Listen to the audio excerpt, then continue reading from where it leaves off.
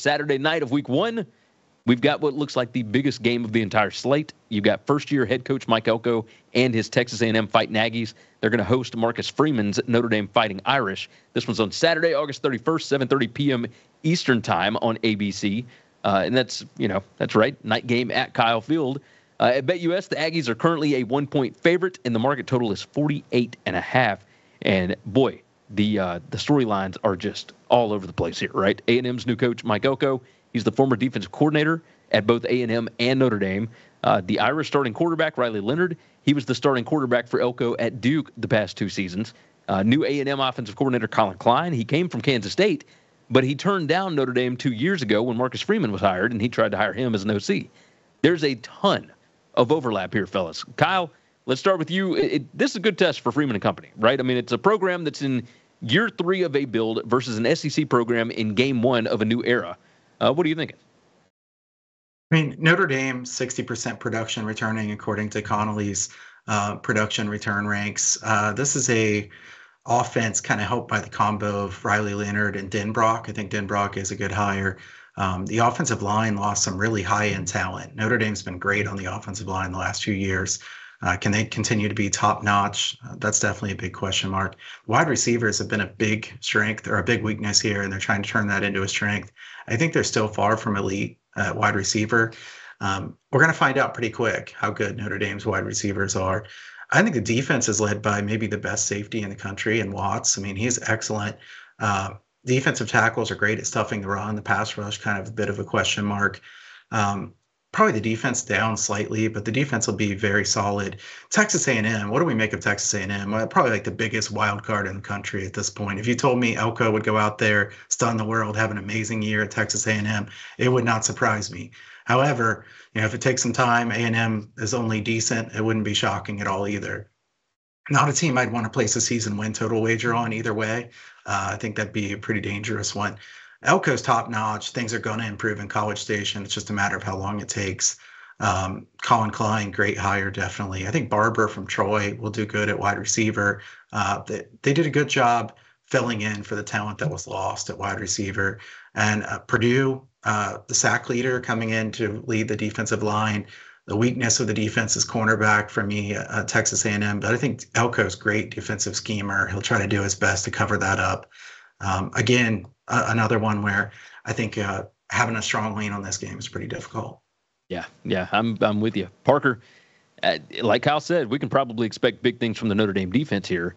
But, I think the matchup to watch is the Irish offense against the new A&M defense. What do you think?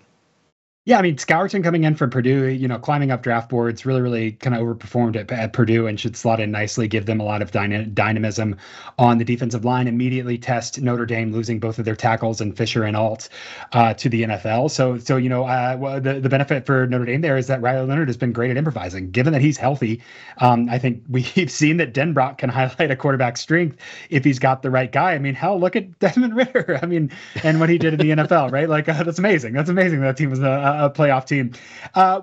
So certainly interested in that. Notre Dame, number 1 in pass defense going to the other side of the ball there last year. And what I'm really interested in is Texas A&M losing Bryce Foster, losing Layden Robinson on the interior defensive line. Notre Dame is bringing back Howard Cross and Riley Mills, both of those guys over 11% pressure rate inside. So that's not as an edge rusher, Cross will move around a little bit, but from the interior, I really think that Notre Dame and Freeman are going to have a lot of fun kind of testing this Texas A&M offensive line, saying, hey, Connor Wegman, you're talented and you're a dual threat. Colin Klein has really been able to, give a quarterback that running option and really develop an offense. I'm high on them long-term, but immediately I think Notre Dame's going to give A&M fits up the middle on defense. So we'll see how they adapt there. Again, I keep coming back to, like, what if with Texas A&M? What if Mike Elko with the talent advantage is good? What if A&M really can get out of their own way and let their playmakers play and have a culture of discipline? And they've got some stars on both sides of the ball. I'm really interested here.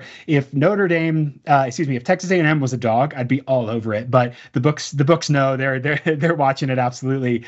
This is a situation where it does feel like Texas A&M. We're going to learn a lot about both teams here, but I think Texas A&M with the uncertainty has the higher tail overall of positive variance here than Notre Dame. So I'm watching that interior defensive line for Notre Dame, seeing how the Texas A&M offense responds to it. And then, of course, I want to see what Denbrock and Riley Leonard can do without those tackles.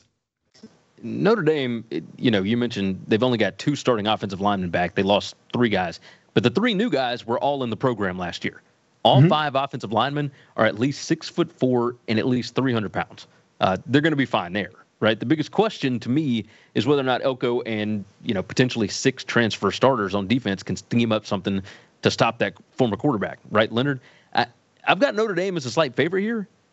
I think the question becomes what number do you put for home field advantage for these guys? I'd be terrified if I'm an Irish fan, but I'm heavily leaning Notre Dame plus the 1 here. I think they should be favored. I think they should win the game. You never know. I mean, Elko showed that he can come in right off the bat at Duke, and he won 9 games there for the first time in 30 some odd years, or at the second time in 60 years or something. I mean, it was crazy. But we'll Can I ask you guys a question about this from a handicaps perspective? We know that we're in a 12-man playoff now, and we know that Notre Dame is kind of boxed out of that, and just by the structure of it has a little bit of a shorter leash, rather.